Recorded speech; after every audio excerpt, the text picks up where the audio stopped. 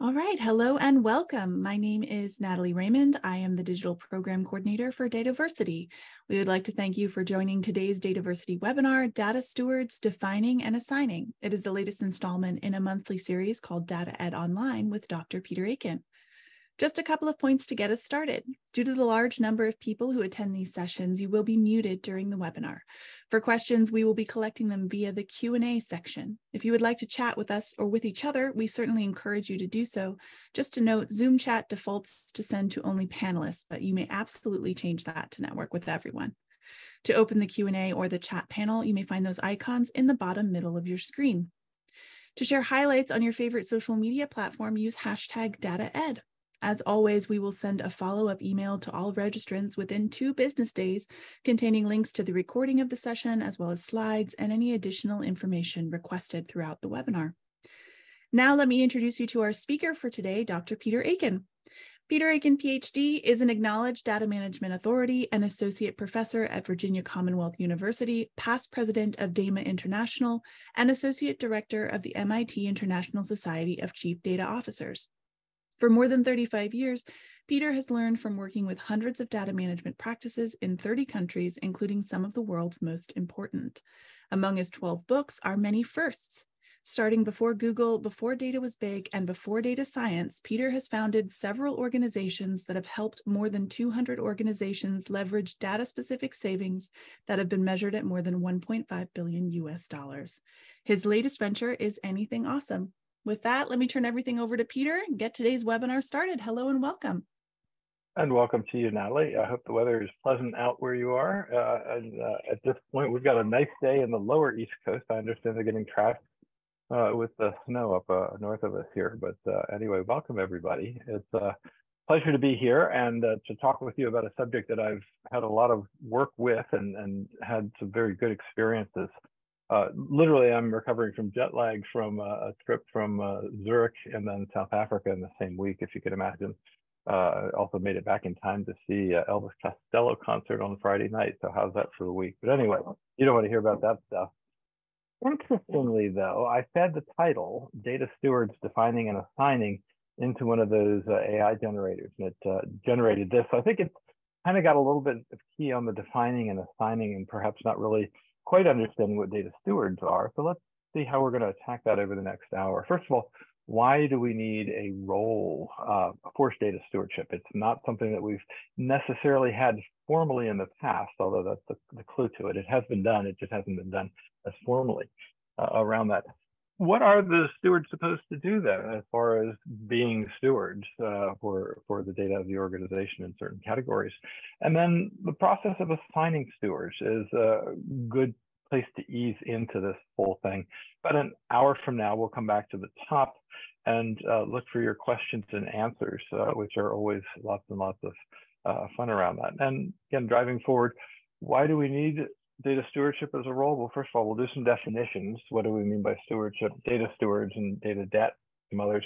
We'll talk about the role of strategy as being intertwined with data stewardship, because there is no other place in the organization for data strategy to have a bigger role in what's going on in the data picture. And then we'll look at this as an architecture, as a general tool for the stewards. If I were in person at this point, I'd ask how many are starting their data steward journeys versus restarting it. And it turns out to be, seems to take about 3 times for everybody to get to the place where they have a good rolling initiative. I don't mean that to be discouraging. It's just that it is a new field and we're still learning our way through it. But a good way to think about it, and perhaps even more importantly, to communicate about stewardship, is the idea of actually musicians. Now, as musicians, we want to be singing on the same sheet of music.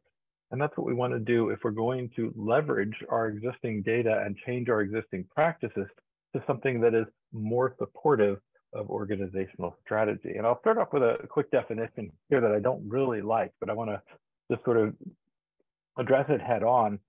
Absolutely, there are people in your organization who are key to this. But of course, that's bad business practice to be dependent on a single individual and also to tout yourself as perhaps more than other members of the team.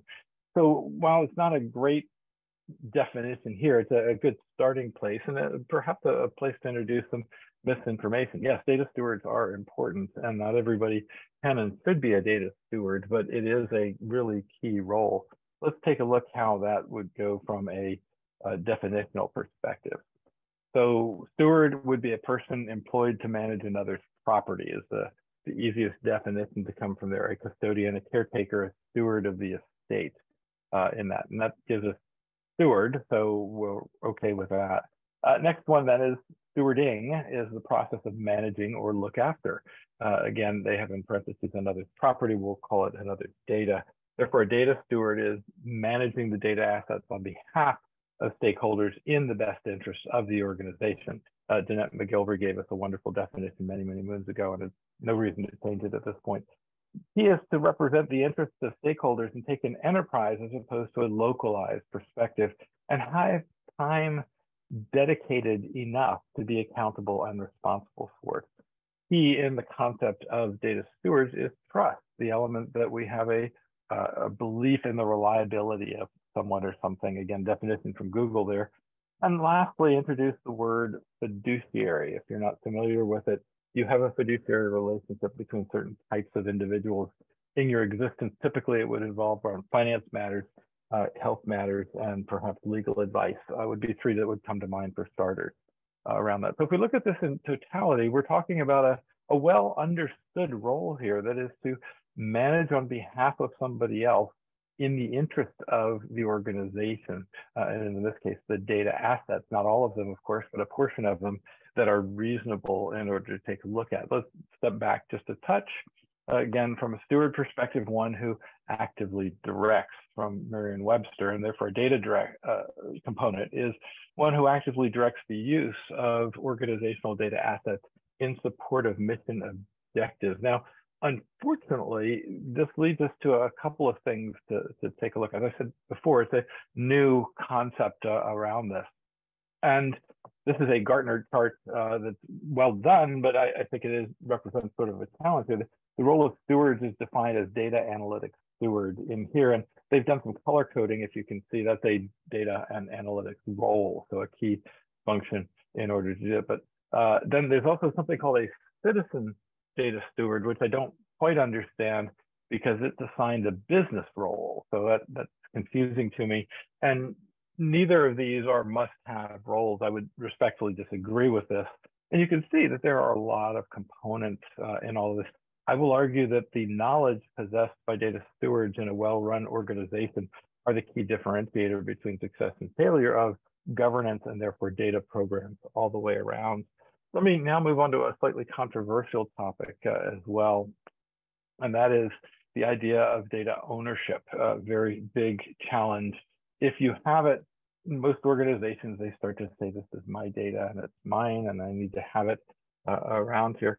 Reference instead the terms fiduciary relationship, or if they insist on owning something, give them ownership of the data requirements within the defined portion of the life cycle that they are looking at. In other words, there are upstream activities of which they do not own those data requirements, and there are downstream activities that probably should be taken into consideration as you're defining the local ones in here. Again, the further up we put our controls, the better off we'll be able to do this. If you get real pushback on the concept of data ownership, you can just instead say, what data would accounting own?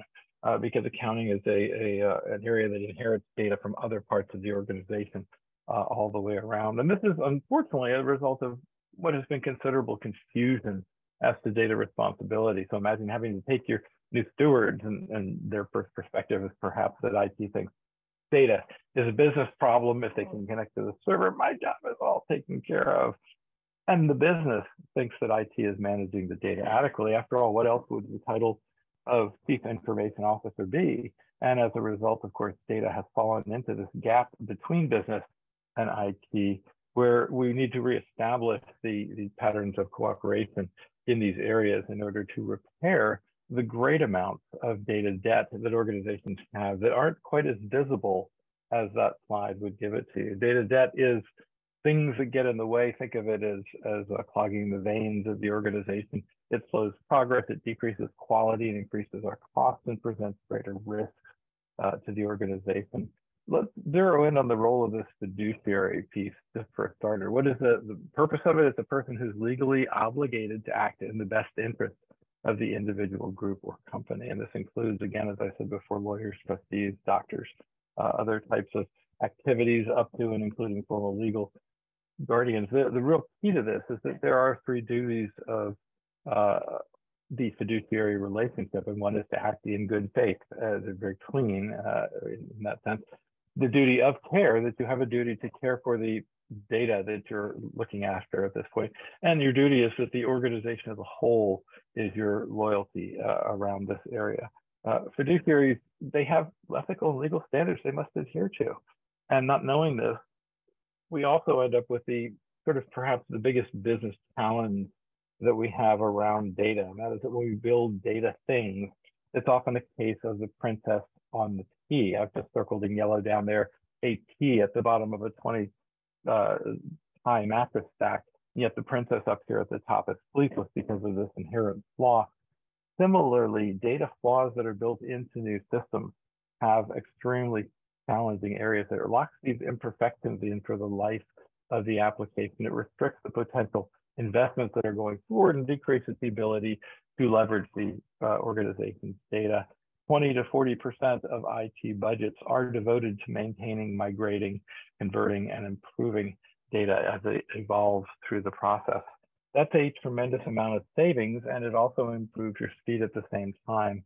Bad data models, bad data Ps cause everything else to take longer, cost more, deliver less, and present greater risk. Thank you to Tom DeMarco for that wonderful component of articulation of it.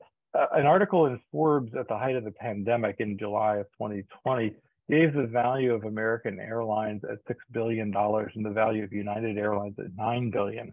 But the reason they picked this as a contrast is that investors were apparently willing to value the data in there between 20 and 30 billion in the case of American, and at least twice what United was worth as an airline. If this had been true, wouldn't it have been more sensible to buy the airline, throw away the airline bits and just keep the data?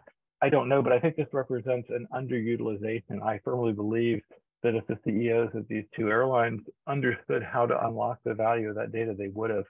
Because they have every incentive in the world to do this. This gets us to the topic of data strategy in the context of stewards. So strategy, again, just very briefly, is typically done as an organizational strategy, and then it has been filtered in many cases in the past through IT strategy in here. And this is wrong. Example, Morgan Freeman here, because he says it so well, this is wrong. And the reason for that and the way it should be done is that data strategy is distinct and probably more influential on IT than IT is on strategy around that. Again, not to pick on anything particular, but when you think about the types of assets and things we have been doing over the years, one of the fortunate things about being able to be active in this field for 30 years plus is to observe that these organizations have not changed over the course of 30 years. And that is a very significant thing. They're still managing the same data sets that they were managing in the first place, perhaps with different technology, perhaps in different places. But that's a much more solid component. The strategy as a concept wasn't even really introduced to the general public until about 1954, and it represented this master plan after the management consultants got a hold of it and said, we're going to put together a thing for you. Now, I want you to think differently about this, because I believe that the management consultants have hijacked this term, and that the proper way to think of it is strategy derived from military use. After all, this is where it, quote, has been successful. And definition here is a pattern in a stream of decisions. So this makes strategy much more of a process and much less of a thing. Let me give you three brief examples. Walmart's business strategy in the past life was everyday low price, and they understood this, and their customers understood this, and their suppliers understood this, and their critics and their adherents understood this. It was a unifying feature of the organization, and a very clear and successful implementation of an organizational strategy, not just in the organization, but throughout society in this case on here.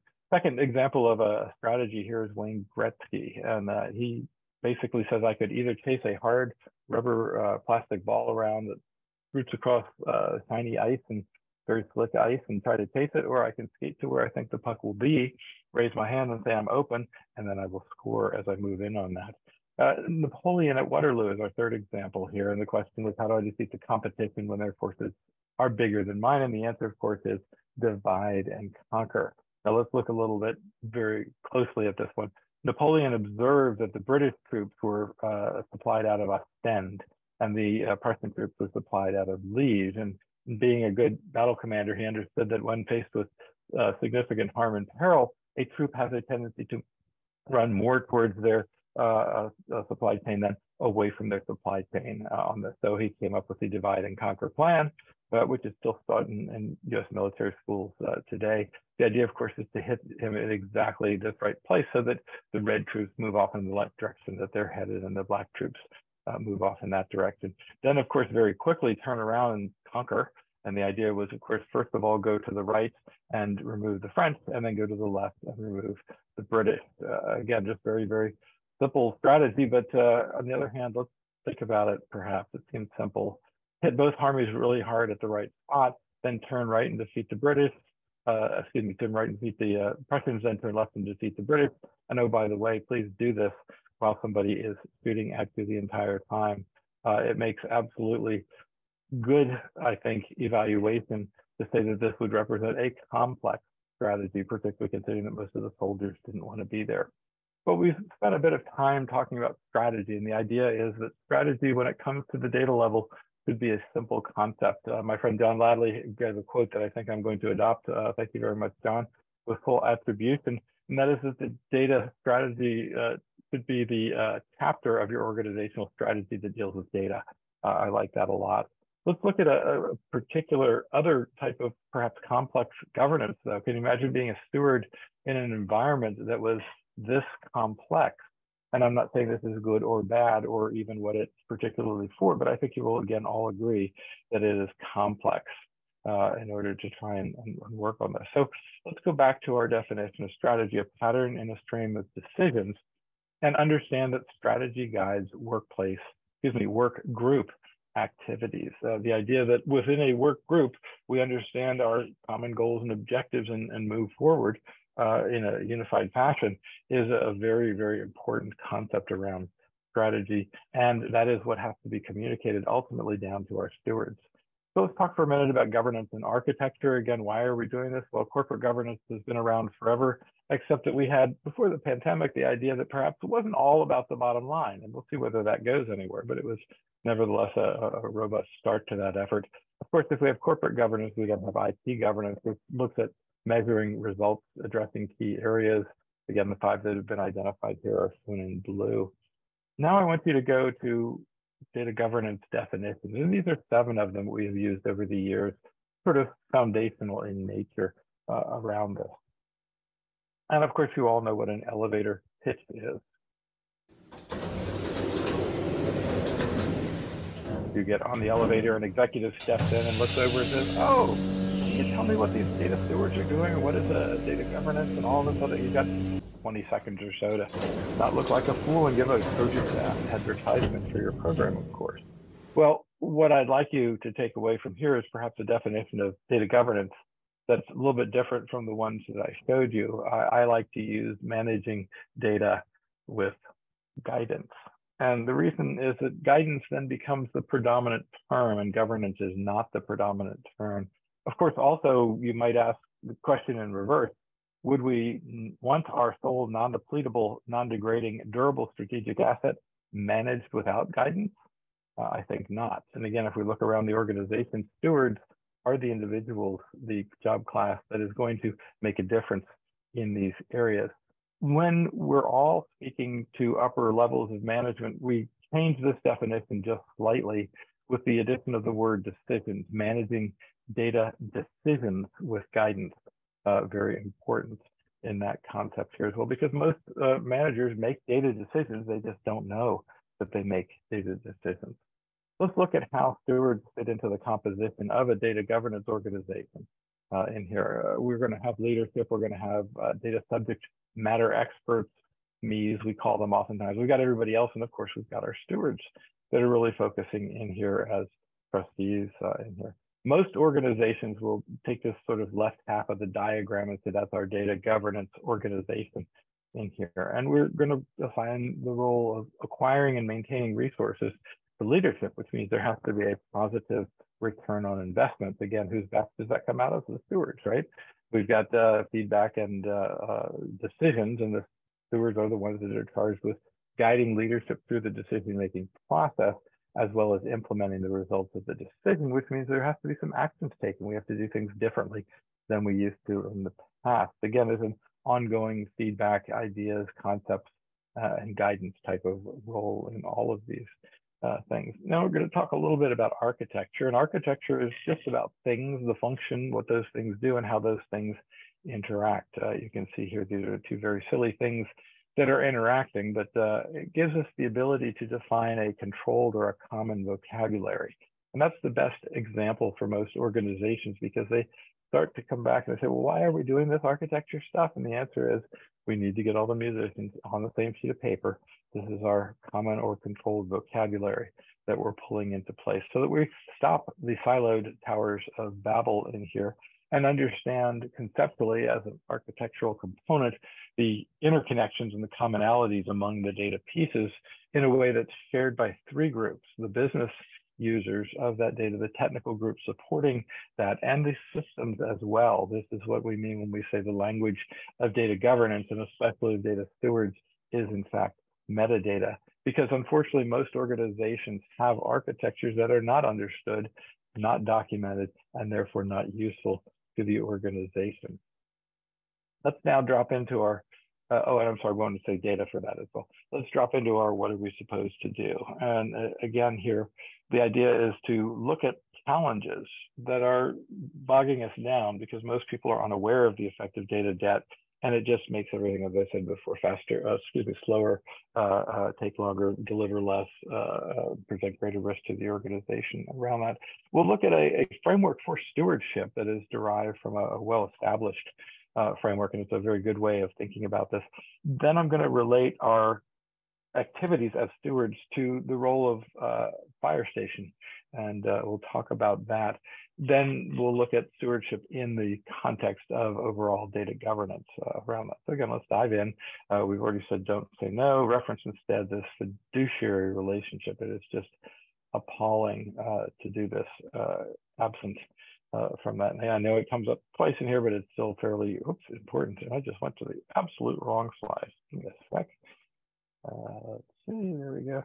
What you get when you type the wrong number into the slide. By the way, any guesses in the chat how many slides I'll get through today around all of that? Really sort of fun to push the limit. There we go. So, oops, I still got the wrong slide. I'm so sorry. Yeah. Typically, what happens in organizations is that they recognize they've gotten to the point where they have data, but they're not able to access the value. And the reason for that is because we're overly dependent on human beings, or the wetware that is in between our ears, these knowledge workers. And their set of informal communications is often described as the weakest link in this. And stewardship is designed to formalize these roles, to be available if the organization decides to measure the activities in here, which means they can be costed, and an organization can then determine an effective ratio of data that could be covered by stewardship around all of this. Again, the first most united purpose of stewards is to help the organization use its data better to support the mission. And I mentioned, or at the top here, a framework idea, which is the idea of guiding analyses, organizing the project data, enabling the ability to make priorities, assessing progress, coming up with rules if we're building houses. We said don't put up the walls until the foundation inspection has been passed. But once you do that, put the roof on as soon as possible so we can work in inclement weather. And again, make it all dependent on funding sources, continued funding. So a framework for stewardship is a wonderful contribution to the intellectual literature here, which is, there is a personal mastery, a vision around this. There's a component of mentoring that comes into it, obviously diversifying opinions, but having the vision in this, and a certain aspect of risk-taking and experimentation, vulnerability as well as maturity on this. Again, making mistakes is a human activity, so we would expect that, but overall we would be delivering results around this. And so with that sort of framework for stewardship, I present to you in this case a framework for data stewardship, which is the idea that there will be organizational data challenges. Sometimes it's as easy as complying with Basel III.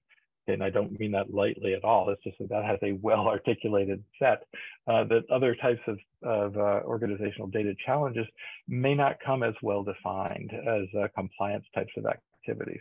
Either way, we have to make a decision when we encounter these of some sort of strategic nature. We're going to put them in the bucket and address them some other time, or we're going to address them now with our data stewardship engine. And that, again, regulation and policy, these stewardship activities would fall underneath it, but always falling into sort of reactive and proactive. And we'll talk about the ratios in that. That will then yield value, and some of that value is monetary, some of it is non-monetary. And the key is, of course, to get good at the process so that the value of the results become increasing up to the point of diminishing returns, in which case we have adequately sized our data stewardship organization.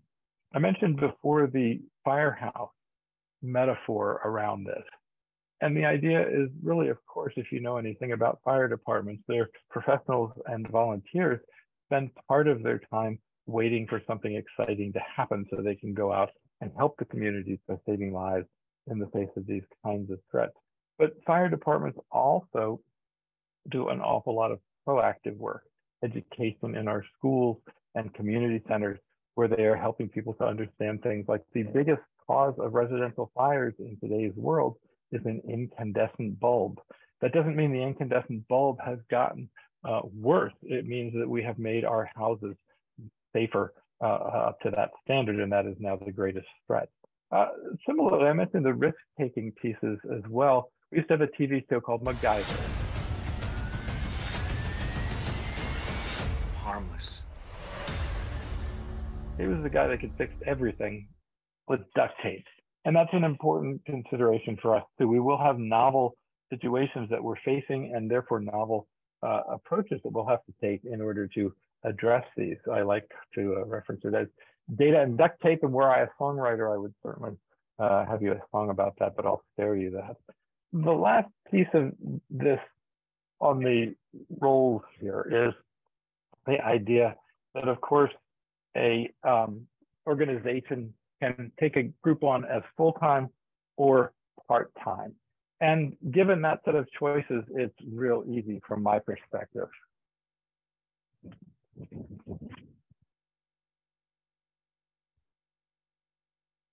And I'm back from pulling the driveway alarm because my wife is backing her truck up. Anyway, if you have a choice of 10 people, 10% of the time, or one person, my advice would be to take the one person. And the reason for that is very simple. If you have this ability to get into this in a more in-depth way, 10% of anybody's time, or even 1/3 of their time, is still a difficult series of choices that the organization has to make. But if you're full-time, this is your job, you're a professional about it, and you're going to try to improve your ability to serve in this role in the organization. So a much easier way of starting the cohesiveness that you need to have in order to have your organization start to move forward on this.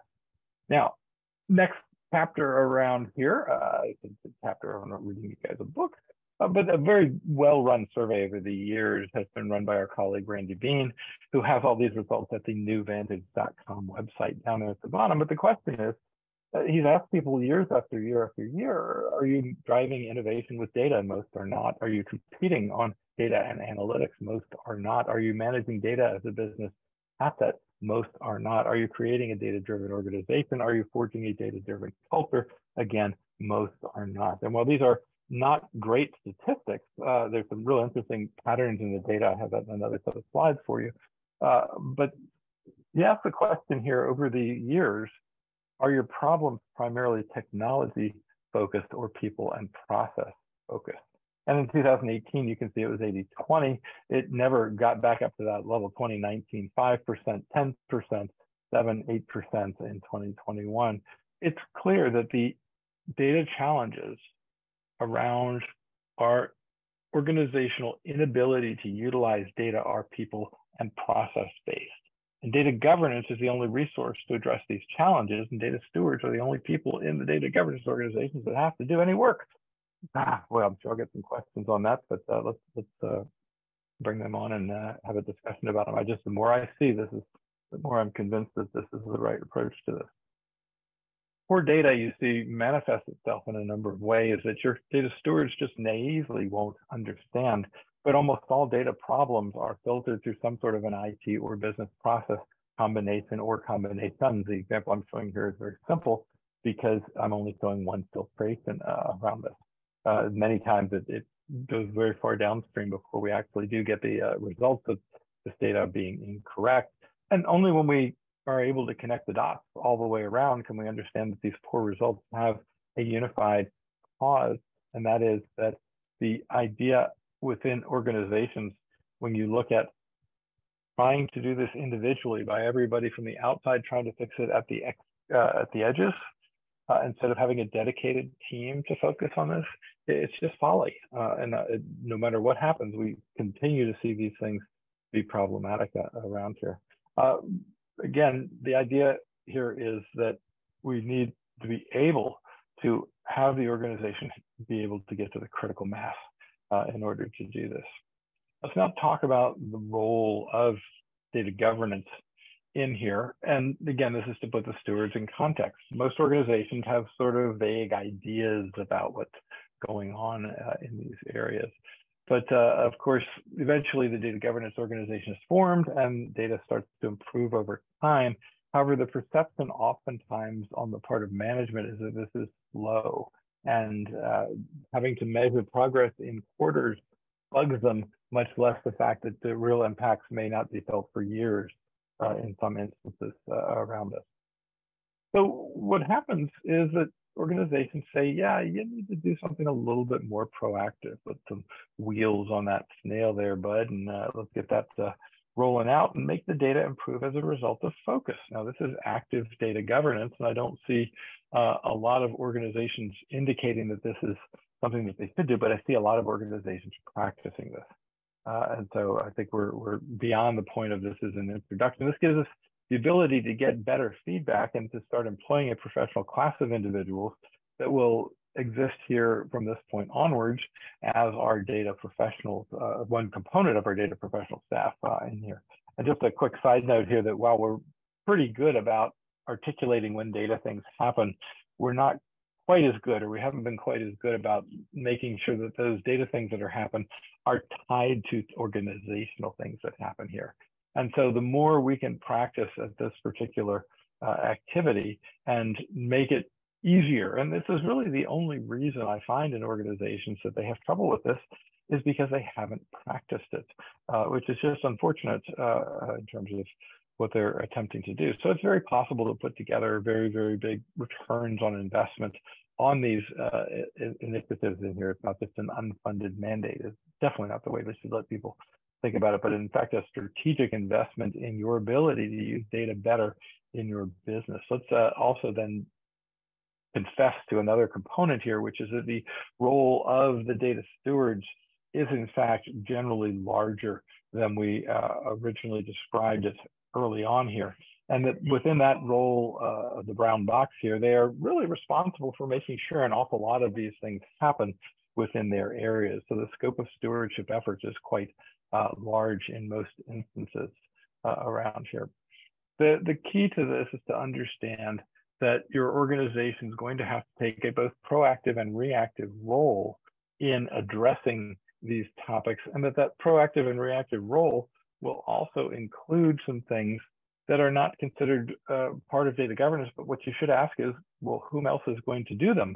Because if I don't have a group focused on these people and process problems, I will not, in fact, be able to overcome the good things that data can do just by throwing more data in front of good people. I'll take a quick side deviation here too, and I do a slide that I didn't have a particular slide for, but it's the role data literacy plays in all of this. And of course, the idea here is that stewards need to be more data literate than everybody else. So we can clearly see there's some gradations that we should pay attention to from that perspective as well. So now you have an idea of what they're supposed to do. They're supposed to take data and move it in a way that will increase its ability to support the organization's ability to achieve its strategic objectives in here. We look specifically around several things, which is data depth and what sort of a framework for this, whether you have a ability to distinguish between these reactive and proactive foci that you're looking at. And finally, how the stewards play a role in all of this. And it's a very encompassing role. Think about it, just who else is going to do it. So last section of this, we're going to talk into assignments of data stewards, the idea that you're going to start the process. And first of all, there should be a very much of a concept here that says these are going to result in tangible improvements. But even when you make those improvements, it's important to document those improvements, because those improvements, while they will be seem simple to others, they'll not have a good idea of how much they actually add up to. I'll give you just a very brief example, which is that I had an organization at one point that had a query that ran 1 billion times a day. Now that's a lot. And the idea of this query running a lot just gave me the question of, I wonder, the person that wrote it, did they in fact understand query optimization? And this is not necessarily a topic that stewards should get into, but necessarily they should understand that there are always better ways of doing things, and we should be able to identify what they are and evaluate them and respond accordingly. So in this instance, it turned out that the person who had written the query had not really understood the process of query optimization. It was possible to rewrite that query such that we were able to reduce it by 1/4. Now that's not a lot, 25% is a good amount, but if I take 1/4 billion, I'll take that any particular time, as opposed to trying to find out the underlying causes of why we can't reduce costs around that area. Let's dive into our last section here now, which is, again, the idea of assigning them. And I'm going to just give you some advice, which is hopefully makes sense. It is that you should start simply, and that you should follow and understand and make sure everybody understands the differences in cadence between IT projects and data governance approaches, which is then talks to the need for a different structural approach. There's some foundational prerequisites that we'd like to get to around this. And then finally, simplicity, agility, and practice around here. So let's dive in again and just say that the sources of data are many in just a healthcare environment. And this is like, if you are looking at your data source being an order catalog, then the steward for that is probably a member of the IT staff. The point of this is that it's a lot of different definitions. And while there are, in fact, a lot of different types of stewards, this represents the thinking of an organization that has matured into this setup because it works for them. This is not the result of everybody pre-planning and attempting to guess in advance what's happening here. And let me be even more explicit about it. So while these are excellent definitions of stewardship and showing that there are multiple roles in this, it's probably not a good idea to introduce all of this at once to your organization. So my colleague, David Lotion, has written a wonderful book on data stewards, and I highly recommend it to you. But he's describing here a number of different types of stewards, and I'm not going to read them to you because it's not the time to start thinking about them from that perspective. Because of course, if you get this many different types of data stewards that are in here, then of course you need an auditor and then a manager of some sort in order to put them together. No, this is overkill, confusing, and remember that most people are less observant and care less about this than we do. So we have our definition of stewards, one who directs the use of data assets in support of mission objectives. All right, well, problem is externally, this is not well understood. There's sort of data stuff that people hear, and then there's data management and data governance, and what's the difference between those two again? And oh my gosh, now we're going to introduce this concept of data stewards in here as well. It's not not possible to most people to do this. So keep the comprehension at the programmatic level. What's going on here? We have a data program. Stewards are part of that data program. If they want to ask you a follow-up question, great, by all means, speak with them about it. But it's just so difficult to try to get this even understood within the data groups, much less across them in organizations. Here is a wonderful series of charts, though, and I wish I knew where it was from because I would love to give them credit, that just appeared in my inbox at one point. That what we're really trying to figure out is, what do they do in our organization? They need to improve data's value and help the organization achieve that, but they should also be the primary evangelical force inside the organization to increase the scope and rigor of data-centric practices and ensure efficient and effective data management practices. And unfortunately, these last couple are not typically included in there. It's just while it's a wonderful idea, it's not been practical up to this point for most organizations to do this. And let me take you to this concept of what I call an organizational data machine. Now, this is the external perception of the organization by outsiders, whether they're business partners or customers or regulators. All of your inputs are data and all of your outputs are data. And so everything that goes in is somehow transformed, added value. And the question is, if we add too many controls and standards into the process, that becomes expensive and slow. And if we do too little, we miss opportunities.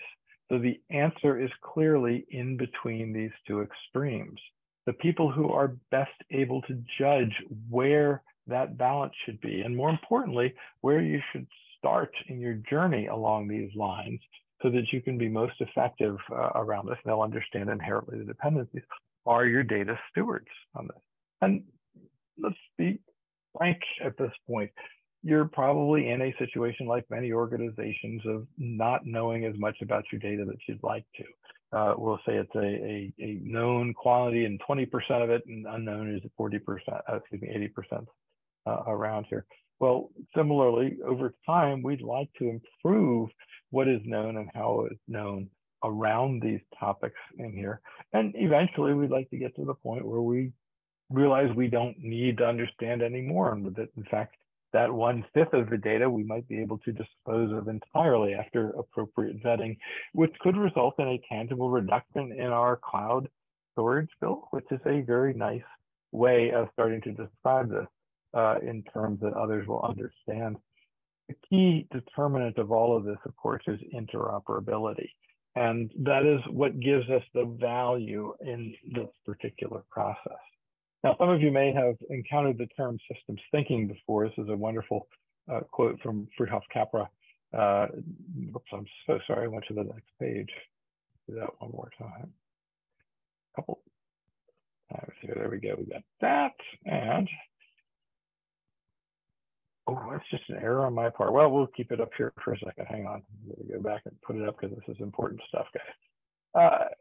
The idea is that the only way to fully understand what's going on from this series of perspectives is to understand the relationships as well as the context with everything else. So again, the forest for the trees, or to understand that relation in part of the whole.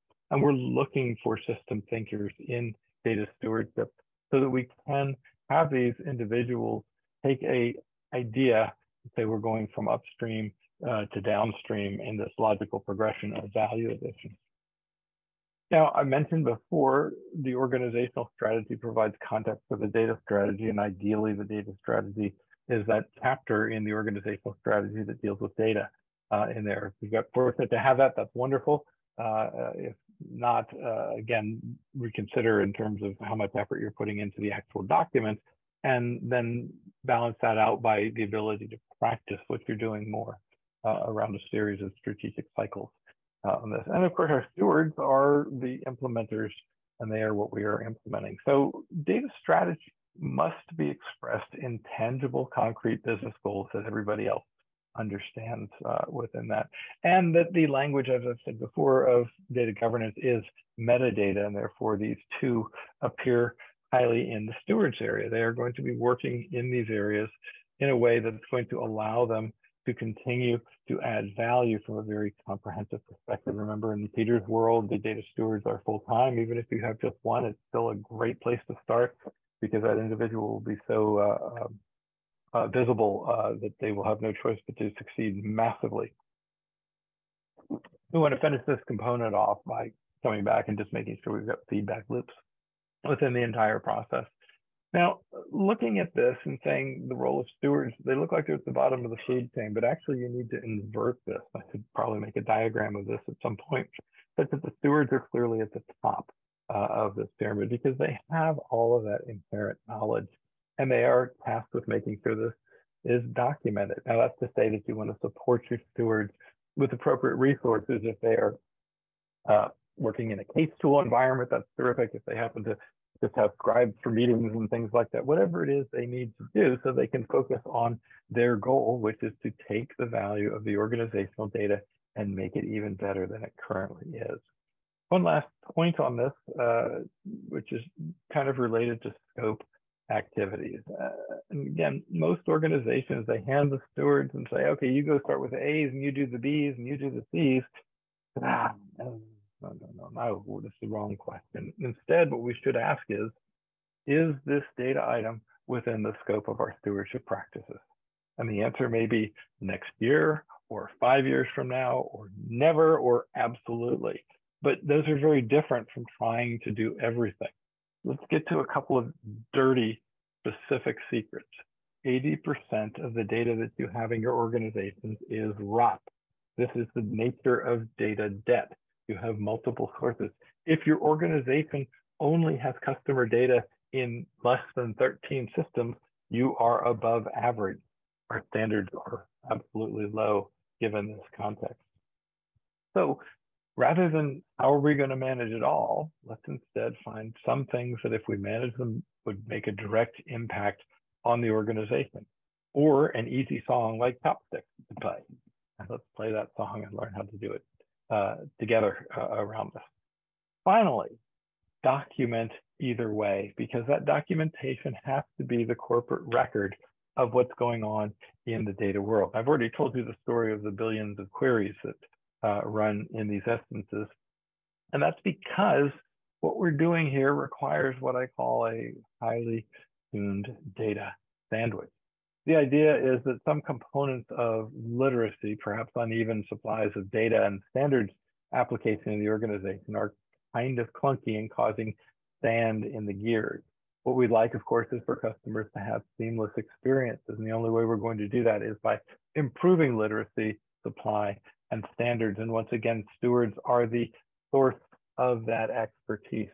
This is what they have to learn how to do to get these pieces to work well together. And this can't happen without investments in engineering and architecture.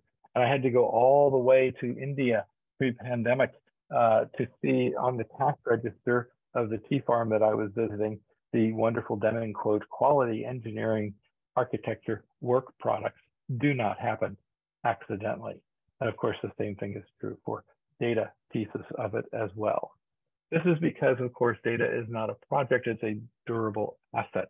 It has a life that lasts a long time on this, more useful than 1 year. If you want to get into some of these topics, again, probably not a direct steward topic, but certainly of interest is the monetization components that are inherent in some types of data. And Doug Laney has done a wonderful job on his Infonomics book of describing some of those components. I mentioned earlier the cadence that was involved in this.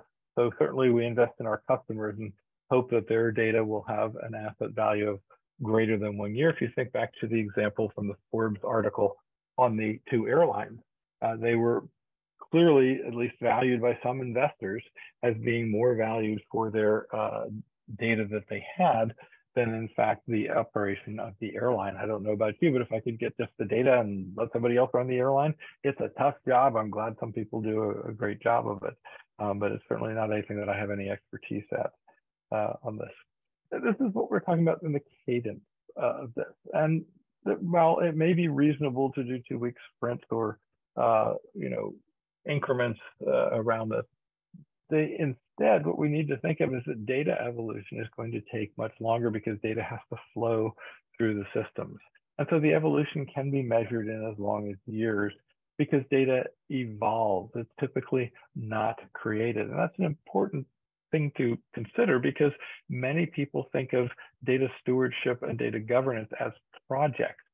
If it is a project, then it has a start and a beginning, an objective start and an objective end. And data, of course, has neither. And consequently, because it evolves, it is more stable, but it is also not suitable for project management. And it is requisite on organizations to put in place a program. You will no longer need your data program. Sorry, I'm not on the right side there. You will no longer need your data program. There we go. When you no longer need your HR program, right? Or your finance program as you're thinking about it. And that's a really good way to think about it. And the argument is very straightforward. Do you think there will be more or less data in the future? Obviously, most people will say more. And do you think that we will have more or less expertise in the future? We'd like to have more expertise. But on the other hand, what steps are we taking to develop that expertise? And this is where the investment in stewardship is probably an even stronger indicator of potential success than the existence or non-existence of a data governance program in and of itself. I want to go back to this slide and just bring 2 points here that I jumped ahead to, and I apologize for being a little confusing, but that's the fun parts about a webinar, right? If your organization is going to be creating Agile topics, and Agile is the best way we have come up with of improving the quality and the speed with which we create good component software on this. These data requirements are a prerequisite to Agile development. And if you recall a couple slides back, I had you all thinking that we don't want to own data ownership. We don't want them to own it, but we can own the requirements. And those requirements play a direct role here. If you don't have those data requirements well objectively understood at the start of your Agile sprint, you need to sprint off in a different direction because the only possible result in this is to create additional data styles. Again, part of data debt is for years and years, we have taught all IT students, computer science, computer engineering, and information systems, that the answer to every data problem is to build a new database. And therefore, we're surprised when we have these silos that have been springing up all around us in this. It's the need for a program in order to do these things. In fact, the way to think about your organization is perhaps changing as well. In most organizations, there are plans that are at the top, and those become data, and they're transmitted down through the ranks so that others then get some instructions. And in some cases now, you actually manufacture things. But of course, if we know anything about the various manufacturing, we're manufacturing components and then maybe assembling them today. Again, it's going to be different for every organization, but increasingly, you're going to have more of a data focus. Your organization is all about data until it's not just about data. And that's an important consideration to think. It changes the mindset around this. I was talking to a logistics group in South Africa the other day, and they had good expertise in these things, but they also were good at understanding the marketplace. And we talked about them providing advisory services into the rest of the marketplace. The question to ask is, what business are you in? And it's a very good question to take a look at. Let's also say that stewards have an important role to play here as well, which is the organizational data practices. We have lots of buzz going around the chief analytics officer and all of these, and I have nothing against them, but I will say that data is a necessary and insufficient prerequisite to good analytical practices around this. And that while we have lots of models of organizations doing really cool things, taking it into marts and then data and then slapping it back out onto a series of mini marts and accesses and different types of dashboards and all the rest of this is fine. But when we learn a lesson here, when we discover data is wrong because we're looking at it in the dashboard here, the feedback and learning tends to be focused within the right-hand side of this diagram. Whereas I hope you clearly see that an investment back into that black box that we call data management would be a more effective way of solving this in the long run. Stewards are the only people who are going to be able to come up with the usage around this that talks about how long it's measured and what we should do with it. Another area here that steward focus is that we'll agree that along these two dimensions here, we can either improve operations or innovate. There are no exceptions in between in that. And if we put folks in there without formalized steward programs, we also agree that's wrong. And hopefully if you get nothing else from this hour that you're spending with us today, that would be it. And I hope that you agree that Walmart has a good reputation, a well-earned reputation for being able to increase the efficiency and effectiveness of its operations, and that Apple perhaps has the innovation buzz around all of those. Well, I want you to imagine taking Johnny Ive, who is the individual who used to do the Apple product rollouts, and he would, just have his head explode if you dropped him into Walmart's environment and said, do it cheaply, right? That's not the way he does his creation. Similarly, I imagine if you took the Walmart people down there at the bottom right and dropped them into the Apple quadrant and said, we want you to be creative, they'd be like, no, we optimize. That's what we do. It's in our DNA. We're good at that. So there's a sequence in here that we want stewards to look at as well. Many organizations say do them both at the same time. I would also argue, unless you're really special, and a lot of organizations think they are, but if you really are, take down here and earn money by helping improve things. Again, my total is more than $1.5 billion US that I've helped organizations save over 30 plus years. That's a lot of money. And so use that to then create the conditions where you can do this more correctly, because only about 1 in 10 organizations are in fact working in this area, starting the stewardship journey at all. And that's very sad. We'd like more of them to get involved, but we also need to prove ourselves better as an industry. So let's recap a bit, and we'll do some takeaways while you're getting ready perhaps for some questions on this.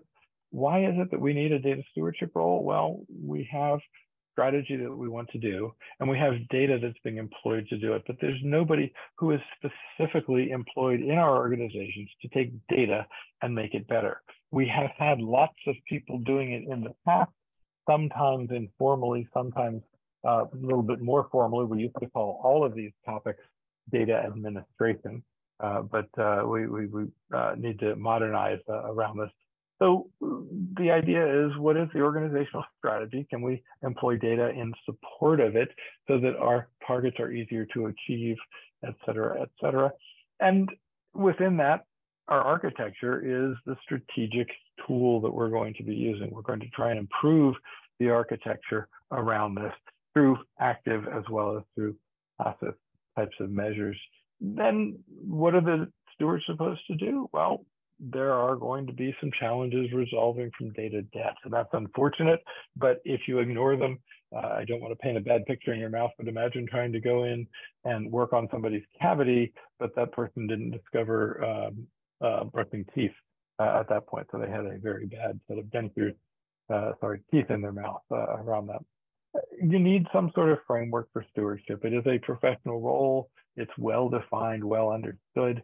Although most organizations don't consider that they need to do reactive as well as proactive types of activities, and think of stewardship as the main people who get things done in the data governance area on this. Again, start simply. Assign your first round of stewards. Announce that you're signing your first round of stewards. I've seen an awful lot of organizations do it poorly, but because they announced the first round when people who wanted to become stewards weren't appointed to become stewards, and that's sort of a head scratcher right there, but different topic on that. The idea is to say, let's get all of these people on board, but maybe that's the next round and they won't quit and find out. There's a professional class of data stewards that's starting to get there. We will have some ideas. And the idea that stewardship has to be sort of a buffer between the cadence run by IT and the cadence at which data needs to evolve gradually over annual periods as opposed to weekly periods in there. But there are some foundational prerequisites around stewardship. And finally, start simply, get good at it, and practice. Because if you continue to practice, you will do better around all of that. Externally, again, as I said before, people don't understand, and now we're adding stewards onto this as well. It's very complex. Keep it at the data program level. Let people really get it from that perspective. And with that, Natalie, we're right at the top of the hour. I will turn it back over to you. Hopefully we've got some good questions. Thanks so much, Peter. We do have some questions. Feel free to put any questions you have in the Q&A. You can also upvote existing questions. I'll be reading them out in order of upvotes. So the first question that we have is, are defined business processes required for data stewardship to be successful? Good question. They are not required. What you focus on is problems. I just described it here, and I'll put that slide back up so that everybody follows with that. Let's see. Again, I apologize for a little bit of fumbling earlier here, but I think it came out. Oh, well, there we go.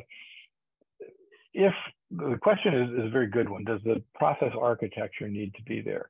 The answer is no, it does not. But if it is there, it is super helpful, because of course, if you have a group of people already advocating an architectural approach to business, then they're going to have much easier time selling the data architecture time than they will the other. But you do not need them to have it. What you really need people to understand is that data problems show up on the other end of processes and systems, and that supports them perhaps necessarily, but more importantly, it doesn't lead to a common understanding such that one problem can fix a multitude of things out there if it's approached from this data-centric perspective. And again, the guidance here is that we have one group that's doing this, they're practicing getting good at it, they repeat the process, and they develop sustained organizational skill sets around that.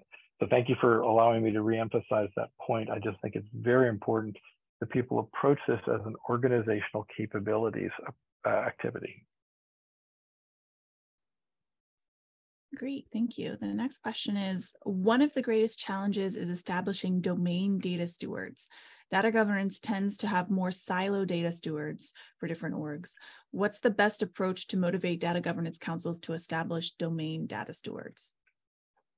I would agree that that identifying domains that people are associated with is an important characteristic here. Let me put all these up just to get them all up. And you'll notice domain data stewards here are defined as across multiple business areas. So for example, if we're going to manage customer data, we can anticipate that several different parts of the organization will approach that. If your organization is ready to add these qualifiers to the types of stewardship, then it does make sense to talk about them. But let me just very briefly warn against trying to do anything other than describe what a steward is, much less the difference between a business data steward and a domain data steward. These are good definitions. They tend to be used within specialized areas, but not necessarily understood widely. So somebody's business data steward may feel that's actually with a metadata that should be shared across multiple business areas in here. So the important thing is, yes, you can't attack all of your problems in data at once, for starters. So to subdivide the problem, it makes absolute sense to say, great, we've got another level of division down here. Perhaps it's, again, customers over here and manufacturing's over there and research and development's over there. Those are great ways to start the process, but don't try to pull it all together and have a perfect comprehensive architecture at once. Instead, take one of those areas, particularly if you have limited resources. And just a little quick side note here, my federal government customers that I'm working with at the moment are very fortunate because of a new law that was passed in 2018. They are getting $1 million implementation budget for some of these activities. And so we're going to have a very nice perspective on the federal government having done perhaps more work and faster work than the business sector in this instance around here. But again, our question was about domain data stewards. So I wouldn't start out by identifying anything other than a few people who are going to be data stewards. Let them spend some time, see if they can determine easily where a source of good investment might be on the part of the organization. carve out that piece, give it a candidate temporary test, name, and say, but what's the alternative to this, to moving forward and iteratively improving our practice? The alternative is I'm going to sit down in advance and I'm going to tell you exactly where everything is and what it's going to be called and how it's going to differentiate X from Y and all. Now, are there people in your organization who have been thinking about these problems for a long time? Yes. Could you make use of their expertise? Yes. But don't implement their plan directly in there without trying it out in private and seeing how it works. Because oftentimes, while these things work terrifically from one perspective, they work less well when actually forced to go cross and work, for example, on the side of somebody who's a data exchange partner or a regulator, which is even worse. Don't want to piss those guys off.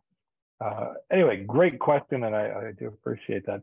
Domain data stewards, tough things, evolve them gradually rather than try to put them together all at once, just as I would never introduce any of these qualifications in here in the word data steward. I just want, it's going to be hard enough getting people to know what a data steward is, much less differentiate them. Just one more point, Natalie, before I go back to your next question on this. I forgot to make this point earlier, but the legacy data steward is the fun one. What do you define as legacy, either data or legacy systems? And I say anything that's in production is legacy. So that actually shortens that particular issue as opposed to figuring out, 5 years or COBOL or whatever it is that you want to do. Anyway, Natalie, that's why I like doing this. And we've got a great group out there asking great questions. Yes, thank you. The next question is, in your experience, which is the best data governance framework, guidelines, best practices, and so on? Well, I don't think there is a best. And the reason for that is because I call data governance a bespoke offering. I don't mean that in the sense that you have to go out and buy a very expensive, well-tailored suit, but every organization is different. And let me give you what I consider to be the most powerful example around that. If you remember a couple of years back when we all used to travel through Heathrow and other airports around the world, we would see software vendors having signs on the runways and in the terminals and things that say all the best companies use our software, whatever that happened to be. No bad ideas around it, good software. But if company X and company Y are competing in the market and they're both using the same architecture, it means they're using the basic same process architecture. And the only thing left to differentiate their offering is around business in there. So it's a very tricky process to look at that and say, hey, within that context, how are we going to do this better? And the idea is if we can figure out what works for us, then that will work better. So again, I use the word bespoke, and it really means your organization is going to have different priorities than your competition and than your other business partners. The stewards are the people who get to know these better. And so when people ask for a framework, there are 7 good ones out there. I think I have a YouTube video that you can go get access to take a look quickly at what those look like in there. And they're good places for you to balance. I do recommend in a governance group, and obviously if it's governance, stewards should be involved, but if it's a governance group, to look at each of these things and try them on for size and say, how would that work here? Again, different presentation on that. I forget whether we've done it this year or not around here, but I think I know there's one out there on the YouTube videos. So when we say bespoke, we're not saying expensive bespoke, but we're saying fitted in a way that works for the organization. Again, I'll just give you one more very quick example here, but I was fortunate to be invited to participate in the Army's rollout of data governance many years ago. And the interesting piece of it was that the Army actually has a culture of governance. Your shoes are governed, your manners are governed, your weapon is governed, your job titles are governed. Everything in the Army is governed. And when the Army discovered something wasn't governed, they went, we have to fix that as a gut level instinct. So in this case, we were able to make the Army's culture work very well in its favor. And let's be very frank here, we were able to take also and increase troop deployment rates through better governed data through the use of Army data stewards. Again, wonderful stories. I haven't had a chance to write that one up yet, but it is a good one, and certainly is something that we'd like to do, at least right here in the good old US of A. All right, Natalie, enough on that one. That was a great question. I love that. What's next? Thank you. The next question is, who leads the data stewardship group when formed? Great question. Let's put it back to the right slide so I can address it on there. And the idea is there really don't have to be a lot of different players in this scenario. I make it very simple, particularly again at first, just because it's easier to explain to people and get them to do the things that we want them to focus on around this. There we go. I finally got to my slide. And again, leadership, extra people, people who are not really involved at all, and of course our stewards, and we'll put our line around the left-hand side there. So who should be your leader in this area? Well, those of you that know me know I like to travel, and one of the most enjoyable characteristics is to come to an organization where people go, oh, you're going to do this, and I'll see these sort of, I call them gray beards without being gender specific around that, but people who've been around the organization for a long time, who really understand its data and understand what needs to be done. And they hear management come in and announce a fairly simplistic approach of, we're buying Tableau. And I don't mean to besmirch Tableau, it's fine software, but Tableau suffers from the same problem everything else does. If you have bad data, anything awesome is not going to change your results to be something other than awful results around that. So there's got to be somebody in this leadership role who is able to say, yes, these are the priorities. I know how to get resources. I know how to keep people on these tasks. I know how to do the things that need to be done for this organization. And that's not just looking at a textbook, and the textbook's not going to tell you what your organizational data challenges are. They've got to translate these concepts in here. So I've seen stewards that were de facto leaders. I've seen them kind of like, if you remember back to the old program, I'm really dating myself, but most of you remember Matt and Radar O'Reilly, right there whispering in whoever the commander's ear was of exactly what needed to happen. And it's not that leadership is incapable of this, but it's more rare that within the data community we find the leadership than finding a business user who really understands the value of this. Again, recall the slide that I showed you that had data things happening and then wonderful things happening over there. Give your organization some time. See who steps up for various meetings. You'd be surprised. I've seen wonderful people over, again, my 30+ year career here, who have just made amazing transformations. And yes, while there used to be a data modeler at one point, and nothing wrong with that, they've actually blossomed in this leadership and are able to help the organization really move forward around those areas. I've also seen, I ran into a fellow who used to teach information engineering at one point. He came back to an organization that I was still working with. And I said, well, what are you doing? He said, well, I got tired of that. Nobody was listening to me. So I'm now teaching requirements analysis. Okay, fine. That was clearly not an individual that was going to go off and become a leader in those areas. I do think, though, we run into the same kind of challenge that we've run into from the CIO community. And that is that when we first put CIOs out there, and again, just don't blame me, but I was part of the group that put together the original law that mandated CIOs in the federal environment. And our first question was, well, we should put the most knowledgeable techie person in there. Well, that didn't necessarily translate into good leadership characteristics. I think that's part of what the questioner is getting at. But in addition to that, then we went with MBAs and said, well, we could put a man into it. That hasn't worked out as well either. So now we're trying to figure out what makes a great CIO. And we have the same challenges around data as well.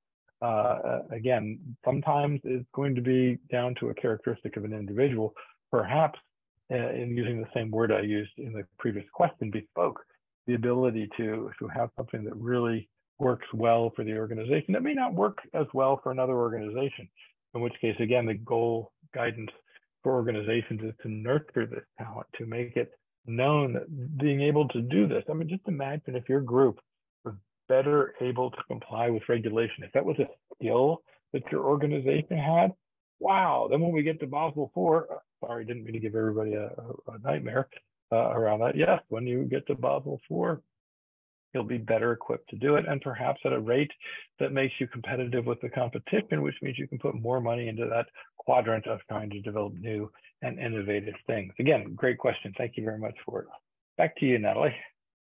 Thank you. The next question is, what are the main stoppers you have faced in data governance implementation, and how have you solved them? The real key there is value. Organizations tend to profess values. Excuse me. So being able to link the outcomes of these activities to some tangible outcomes is absolutely key to making sure that happens. It's not an easy process, but it's actually not that hard. And again, just not to hawk a particular book, but I do have a book out there that is focused specifically on understanding data values that come out from here. So when you're looking at this, we've gotten good over the years of making data things happen. Woohoo! We now need to get good at making organizational things happen. And those, as I mentioned before, could be increased deployment ability on the part of US military. That's considered to be a national priority. A bone marrow center that we worked with for many years was able to increase the number of successful bone marrow transfusions from 3,000 annually to 6,000 annually. These are the things that move the needle. These are the things that help the organization keep its eye on the prize. Any organization that doesn't believe that data plays a role in achieving its strategic objective, I just simply haven't encountered this. Again, I will go further. All organizational problems, challenges, whatever you want to call them, have a data component to them. And that data component is something that organizations are not quite aware of. And that's really the essence of getting data-centric, because it means you start with the data perspective, and instead of solving one problem in an isolated instance, even though it may be painful, you're able to solve classes of problems. And that's a huge value in there. So get to the point where you can practice. I mentioned this book, it's called Monetizing Data Management. That's available at Amazon. It's less than 100 pages. It's got 17 different cases that you can go in and look at to see if any of those patterns are useful for you. So I don't mean to sell you all books. My goal is to give you guys data education around this, and that's exactly what I intend to do. So again, thank you for the question. Value is where you get that buy-in. If you don't have value, it just becomes an unfunded mandate and scares people. Thanks so much. We do have a couple of requests for the data steward template that you mentioned. Are we able yes, to it's share in the slides. Absolutely. Great. That'll be part of the slides. Awesome. So the next question then is, I appreciate the reference to the importance of data management. It is so often overlooked. We have defined data trustees and stewards by functional business area, HR, finance, registrar, etc. But there's a big gap between these people and their expertise over the data they steward. These are the folks that are ultimately responsible, but they don't have the knowledge or expertise to actually function as a steward. How can organizations address the data literacy gap of their stewards? Again, very good question, and a difficult question, because unfortunately it involves the need for more. Now, I would first of all say that while stewards need training, my order of precedence in an organization is slightly different. I start out my data literacy efforts with organizations at the executive level, because they make decisions and they don't understand that they're making these decisions, and consequently they don't understand the impacts, the long-term consequences. A very simple example of that is an organization that installs Salesforce. Now, you all know Salesforce. It's wonderful software.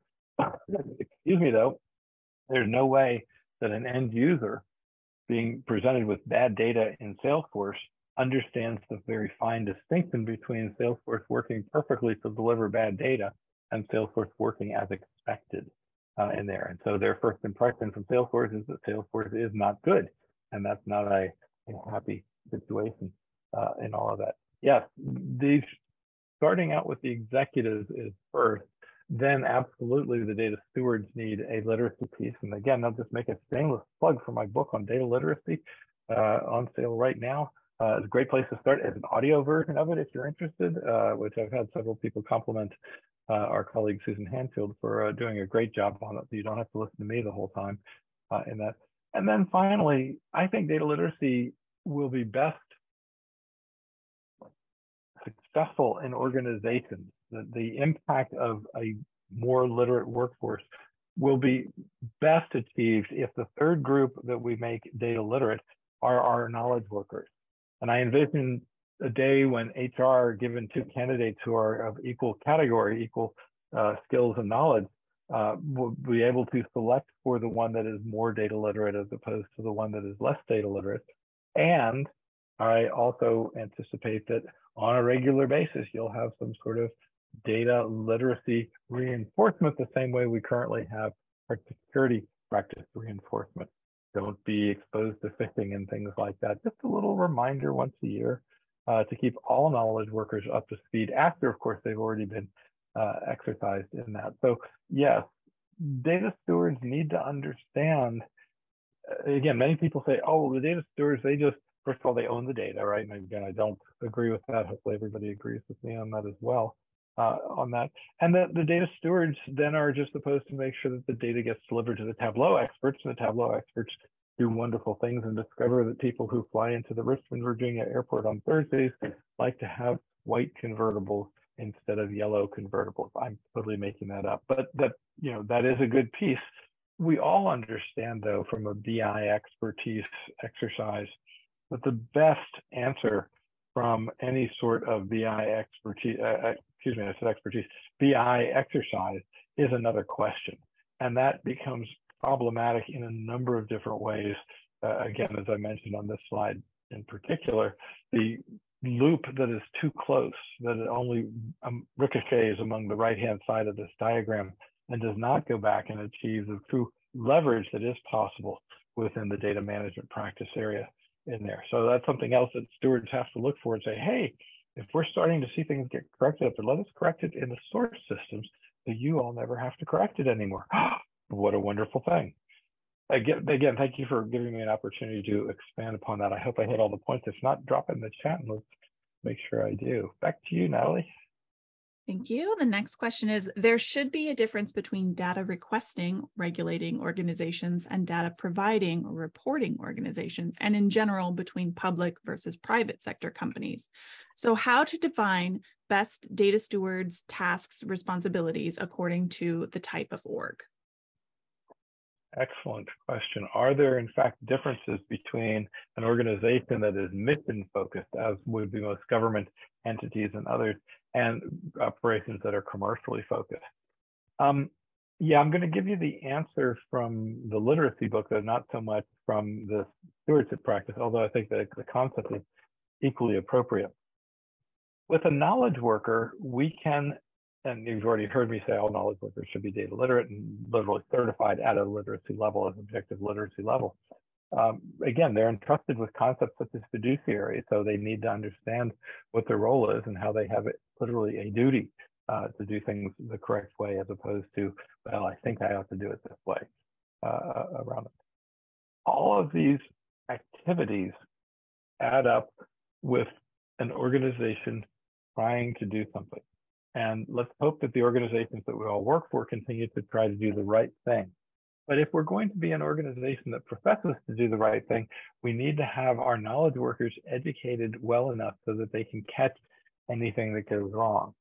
Now, they are the third level of data literacy, as I mentioned before in this, and that they can be screened for literacy scope and things like that, but they can also be more knowledgeable as a result of all of how do these things work.